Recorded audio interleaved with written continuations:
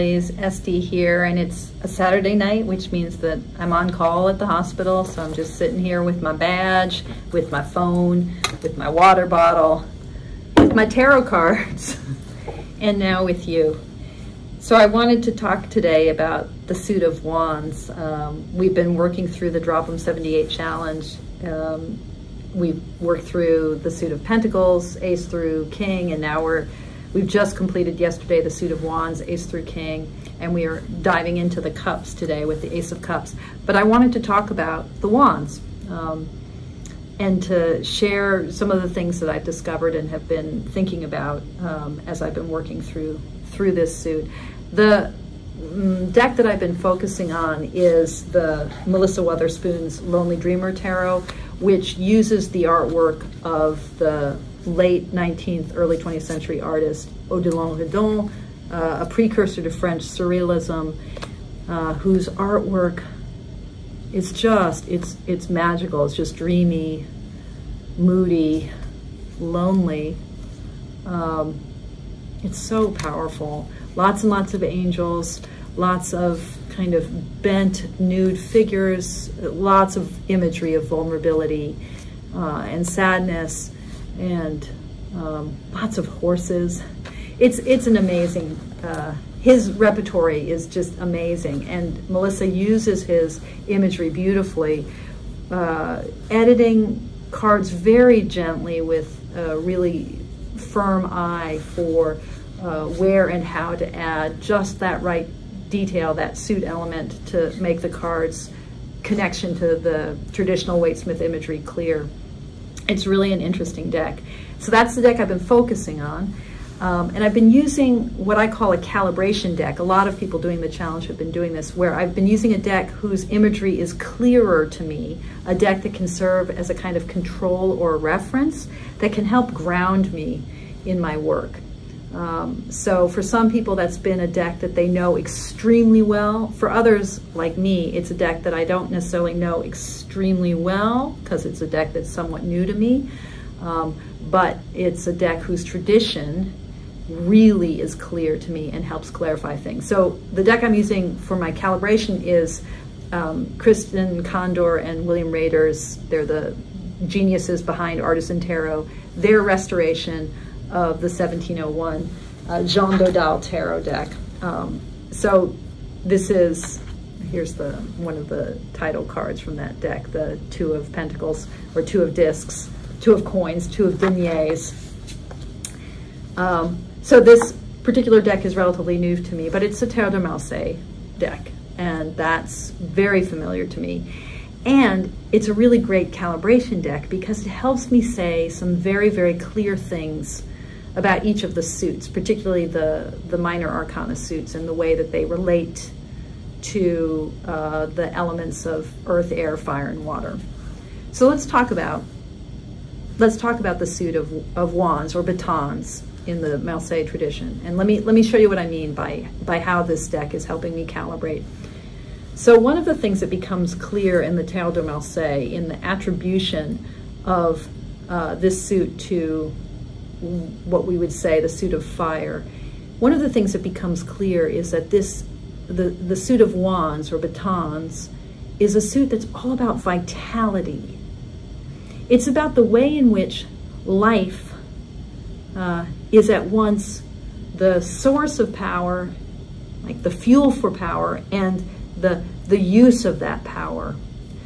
So what do I mean by that? I mean, very simply, you know, if you've got a living branch as your emblem for the suit in its ace form, in its pure potential form, that branch is wood. Wood is what burns, right? This is a piece of living wood. We can tell it's living because there seems to be a leaf growing out of it, but it's also been cut, it's been severed. So it's now firewood as well. It's both green and living, and it's also ready to burst into flames, and those flames are spurting off of it in all directions in these little sort of semen-like, they also look like the Hebrew letter Yud, the little Y letter. in these little emanations, right? And the cut edges of this living branch, which is also now firewood, the cut edges look like little spurts of flame, right? So the very core suit element is at once wood and fire. It's at once that which grows and that which burns, right? It's at once the cause and the effect of energy, right? That energy that enables something to set aflame, right? This is this cool thing about the batons. They are vitality itself. I remember something Elle, we haven't heard from Elle for a long time, but Elle at Sacred Seed, she was a YouTuber who posted, I don't know, maybe 6 years ago. We haven't heard from her in a long time, but I remember her talking about the ways in which the baton is narrower at the bottom and then gets wider at the top, and how that's like the movement of Kundalini, of that coiled serpent energy that's at the base of each of our spines. Yeah, that's the vitality of the suit of wands. And then this is this other thing that the Tarot de Marseille tradition helps make clear. When we get into the deuce through 10, each of the batons now is a straight line. And this suit makes clear the ways in which the encounter of one suit element with the next, it makes us see how that's about a meeting. It's an encounter, right? It's X marks the spot. The force of us hitting the world, of us meeting the world, very different from what the swords do, right? The swords cut through, and we'll talk more when we get to the sword suit in a few weeks, but the swords cut through, they have two edges. Because in the Tarot de Marseille, they're scimitars, they often embrace, right? In their encounter, they intersect and embrace, they create a centerpiece, but the swords also show us European broadswords in the odd-numbered cards, and those have double edges and are straight and pierce through. Swords are a fascinating suit. You see how I mean, though, that like the imagery of the Tarot de Marseille, it's something that's very crisp for me, very clear for me, and it has taught me so much about each of the minor arcana suits, and it teaches me that the wands are the suit of this kind of vitality, both the cause and the effect of life, of the vital, of energy, and that it's the suit of a kind of what do I want to say, forceful, vibrant, vivid encounter. So in the even cards, we see how that encounter creates a central point, it creates an intersection. And in the odd cards, we see how the singular wand,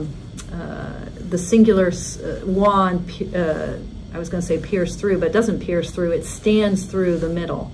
And as we increase in number, that middle area gets more and more complex until it ends up as this complex web.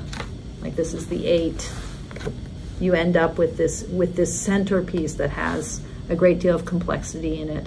So as the wands meet each other, as that vitality gathers and gathers and gathers, we end up with this strong net or webbing at the center. And so the wands are very much a suit that is about meeting and encounter and the interweaving of energy that happens as we stride forth and respond to the world. So that's what I get from looking at the progression of these cards in the Tarot de Marseille. That's how the Tarot de Marseille helps me out with its calibration for my work with the Lonely Dreamer deck. In the Lonely Dreamer deck, what I've been most struck by is the way in which, momentarily interrupted by a phone call, but I'm back. So I was saying that, you know, what I've been most struck by in the Lonely Dreamer deck is given its name, the loneliness of the movement of vitality in the wands. And I think this is the central message of, you know, I always see things in terms of what they're teaching us, and the tarot for me is you know, teaching us how to live fuller and more abundant lives. It's teaching us, this is, you know, this is the Dharma teacher in me saying this, it's teaching us how to overcome our greed, hatred, and delusion, the three poisons that the Buddhist sages talk about. It teaches us how to overcome. Overcome is not quite the right word, because it's not like we get past greed, hatred, and delusion. We actually really become intimate with our own grasping and our own pushing away and our own self-forgetting. We remember who we are. We are beings who forget, and we remember that fact about ourselves. And so the lesson from a mindful tarot perspective, from a Buddhist or Zen tarot perspective of the wands, is that we think that this incredible vitality that is at once the cause of that which burns and the burning itself, we think that that vitality is ours. We lay claim to this. We're like, okay, this is me. This is my upright self meeting the world, right? This is me. This is my force. I'm the one who can cut through the branches of life and release the precious vital liquid. That's me. And in fact, life is living through us. It's not us at all. Well, no, I shouldn't say it's not us at all. It's not ours. My vitality is not a resource that I possess. My vitality is life expressing itself as me. Does that make sense? My vitality is not a resource that I possess. My vitality is life expressing itself as me.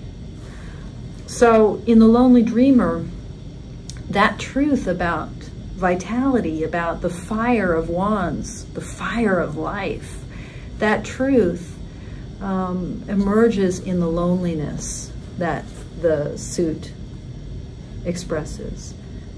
You know, so the kind of quietness that we see in this ace, which is actually, it's interesting because it's not a singular ace of wands. We have a stand of trees here, although this upright leafless trunk, this branch, this is what will recur throughout as the kind of prime emblem of the suit. It is what gets collaged into each of the cards. So, you know, the two, the three, I mean, this Three of Wands, you know, the Three of Wands is so much the card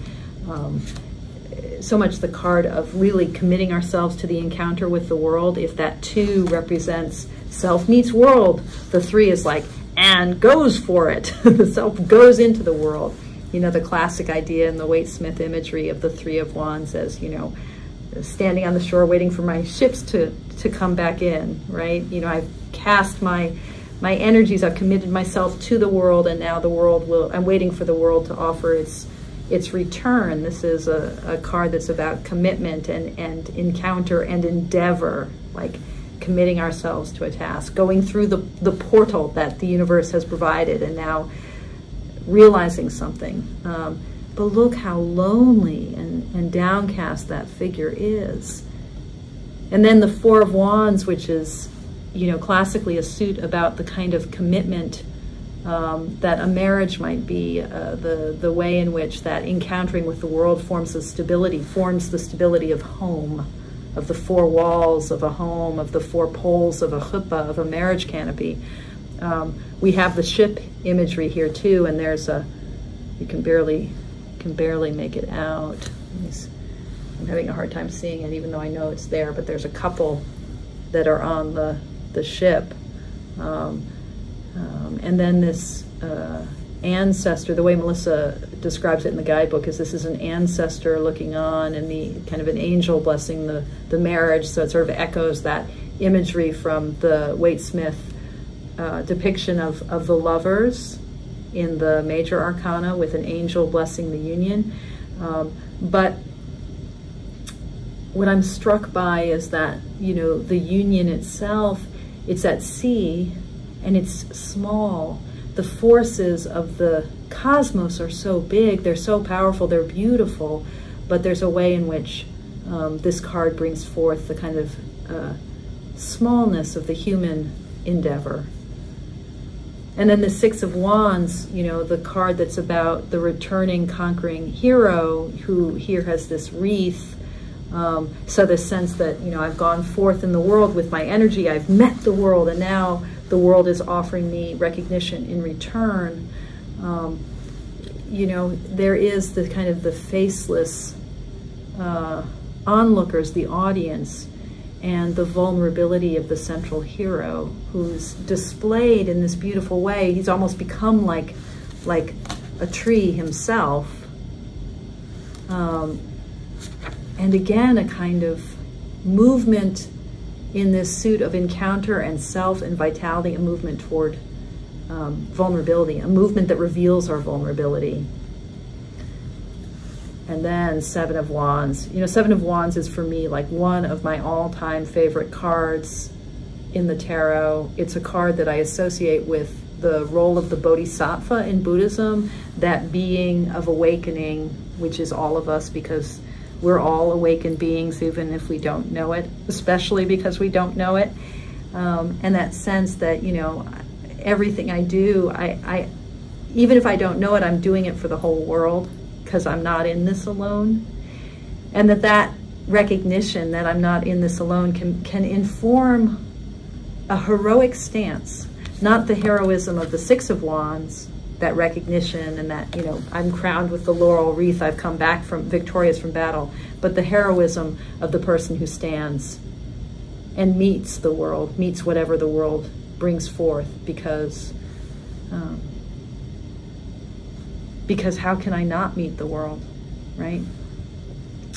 I love how this image invokes or evokes the image of a matador, of a bullfighter, with this kind of that at least what I get from this card is a sense of that bullfighter stance with a cape, this kind of shadow behind him, and a you know, the spear with which to pierce the bull. There's something of a sense for me of a living dance, a dance in relationship to that which seems to be in opposition, but precisely because this is a dance, this isn't a true opposition, it's a partnership.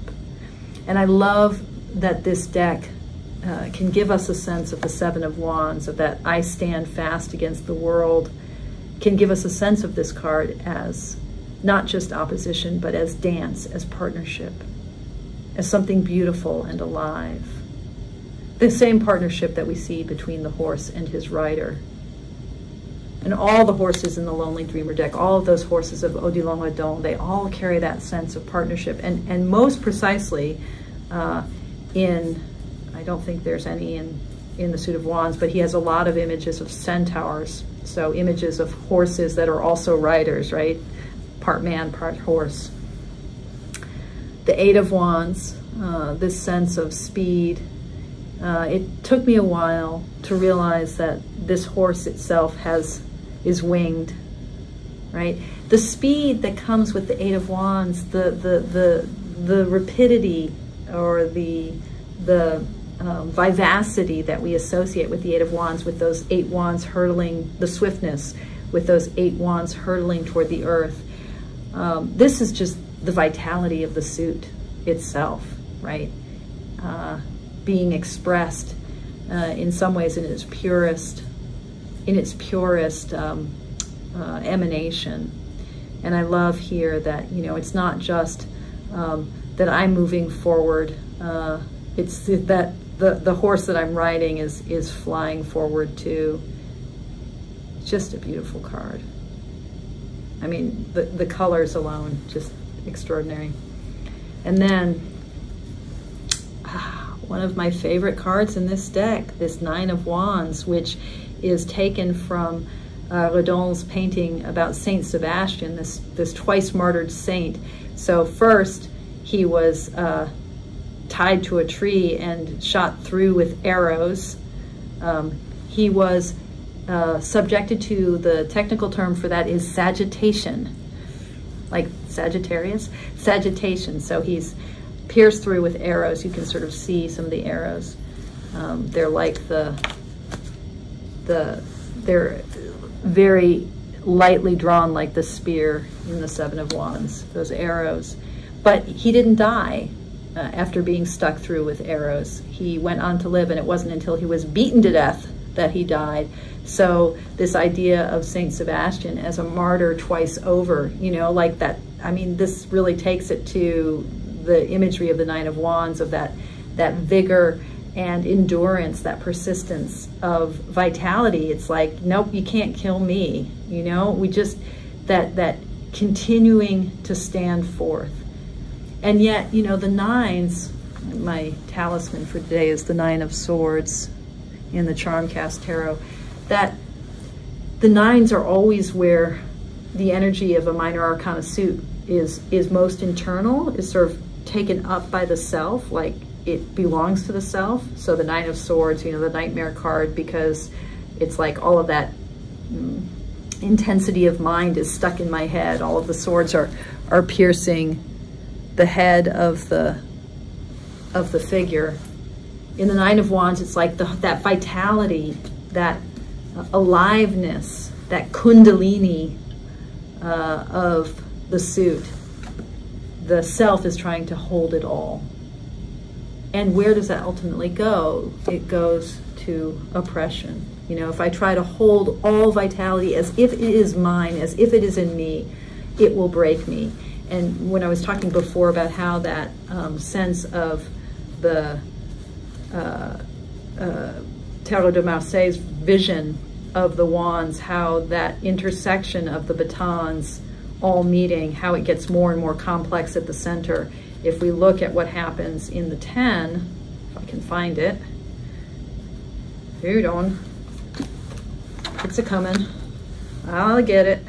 So, you know, here it is, when we get to the 10, and of course 10s are themselves, those Roman numerals express the very principle of the batons. That turning point that happens in the 10 in tarot is a very wandsy turning point, because it's all about how I turn my world and how my world turns me. By the time we get to the 10 of Wands, right, that sense of meeting my world and imagining that vitality is mine now becomes this kind of impenetrable, like the portcullis in a castle, this impenetrable grate at the very heart of things. And I always see this, you know, as the way in which the 10 is depicted here as 8 wands or batons crossing each other to form that X, and then 2 upright. I always picture this as, you know, that the sense of a meeting and the enabling quality of that X marks the spot that we see in the 2 has now become kind of made rigid, and there's no real meeting that can happen. We just have this portcullis like grate at the center, at the heart of things. At the very heart of this encounter, we've got kind of a impenetrable diamond mess, right? It does not end well for the self. This does not, holding vitality as mine does not end well. And then we get our beautiful court cards. We've got Earth of Fire, Fire of Fire, Water of Fire, and Air of Fire. I just want to say a few words about the King, right? And the ways in which that figure of kingship stands so... Oh, a baby was just born. Yeah, a baby's born, and yet the king stands alone. I think the fact that his face is so dark in this suit. I always think of the King of Wands as the Sun King, you know, this sort of what it means to be heir of fire is to be a fire that fills the air, that illuminates without burning. It's the sun, and you don't get to stand too close to the sun. So, you know, the wands points us toward a kind of strength and heroism and leadership, which is quite alone, which is in many ways tragic. So that's the wands, the story of the wands. You know, what it means to try to claim vitality and aliveness, the fire of life, as if it is ours, as opposed to realizing that we are the expression of that vitality, that life is living through us, right? Life is living through us. I think this is something that the court cards play out to some degree, and ultimately the court card that seems most flexible, most, what's the word I want? Most fluid with the teaching of the wands is the Queen of Wands, who is, right, water of fire, in that kind of doubling of the court cards where they relate to the element of the suit and they also relate to an element associated with their rank. So water of fire. I think it's in her that we see how, what it could be like to really let the vitality of life flow through you. So people think about the Queen of Wands as like, you know, the eminently sexy, you know, that she's one hot number, that Queen of Wands. Just look at her pussy, right? Sorry, I had to go there. But I think what's really true about the Queen of Wands is that she's the only member of the court that recognizes that this vitality isn't hers, it flows through her. And that's what makes her such a powerful figure and such a source of warmth and strength for all those around her. Okay, that's my story. I'm sticking to it. Thank you guys. Thank you so much for watching. As always, thank you for your practice. And if you haven't joined the Mindful Tarot community yet, please consider doing so. It doesn't cost anything. It just means community. So we have a Facebook page where people are doing this Drop 'em 78 challenge. You can either join in. You don't have to start at the beginning. You can dive in. We're starting with the cups. What a wonderful suit to dive into. Dive into the water. The water's fine. The water of the cups. But you can also just, you know, check out what other people are posting. It's a really lovely group of people, really lovely, lovely, heartfelt, brilliant, generous crowd. And once a month we meet on Zoom for, you know, I offer some teaching and there's lots of camaraderie and sharing and questions, and we play cards, we sling some cards. And we are meeting next Sunday, November 20th, a week from tomorrow, depending on when you see this. But we meet always on the third Sunday of the month. And if you're interested, just drop me an email. Email address is below, or join us on our Facebook page. And, you know, in the meantime, all the best to you. Take good care. Toodaloo.